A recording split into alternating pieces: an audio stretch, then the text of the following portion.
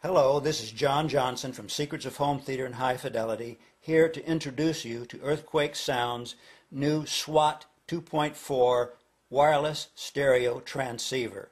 What comes in the box is a small transmitter and a small receiver and two wall warts, which are 5 volts DC, to power the two units. And you can see that the lights on the front are on. I have turned the units on with the slider switches on the back. And also included are sets of cables.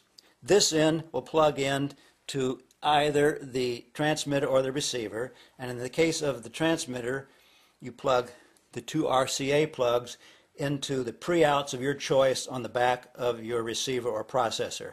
You could use them to power the rear channels, which is what I've done in my case, or you could use them for zone 2 to have wireless analog stereo transmitted to another hi-fi system in a second room.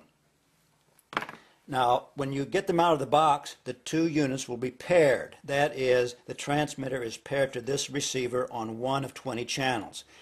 But I've unpaired them to show you how to pair them in case yours become unpaired, which can happen in a home networking environment where there are other radio frequency signals to confuse things.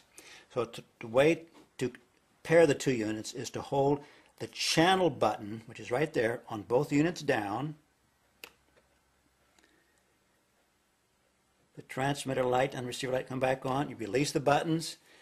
They blink. The transmitter light stopped blinking and is now steadily on, and the receiver light turned off, which means these two units are now paired. As an alternative to using the wall warts to supply power to the transceiver units, you can use these two USB jacks on the front connected to your computer, but they do not carry an audio signal.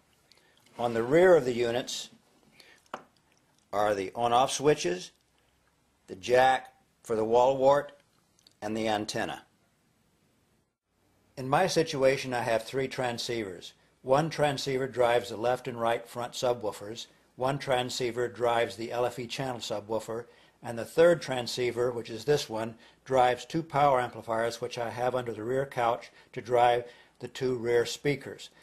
So in order to have more than one transceiver, you have to set each transceiver on a different channel. And the way you do this is by turning off the transmitters on the other transceivers, and then the receiver lights will come on, which indicates that they are not receiving a signal. And then on your third transceiver, you change the channel button several times and pair it with the receiver. And once it is paired and the transmitter light here is on and this receiver light is off, the receiver lights on your other transceivers should be still on. They should not be off. If they have turned off, it means that you have this transmitter on the same channel that they are, and you have to then again press the channel button several times until you get a situation when the transmitter light here is on and the receiver lights on your other transceivers are also on, meaning that they are not paired with this transceiver.